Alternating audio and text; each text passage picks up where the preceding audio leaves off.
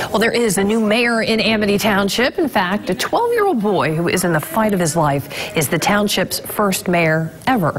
His family and friends hope for a miracle. WFMZ's Katira Winfrey shows us how the community came together to lift his spirit ahead of the holiday. Can we get him in the front seat safely? Some call him the Tin Man, others call him Mayor, but his name is Mavrik Laxton. He has only half a heart, but it beats stronger than most. He has the strength of 1,000 men.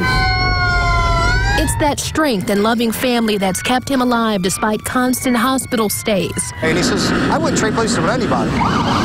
Doctors just released Mavrik from the hospital. It's a gift because family feared he'd never leave again. And what I've witnessed is he's a lover. To honor a kid who just won't give up, the community packed the streets, and with a procession led by bikers, fire engines, and police, this massive group cruised through the streets to the municipal building. Everybody has to call you sir now, right?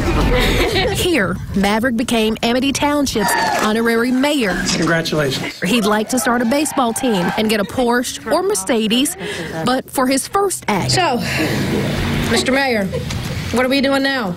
Eat lunch. Since birth, Mavrik has come up against illnesses that threaten to cripple him and take his life. And while doctors question how much longer he has left, his family doesn't think about that. I was going to take one. Can we see his get everybody? And the kid they call Tin Man doesn't need more heart.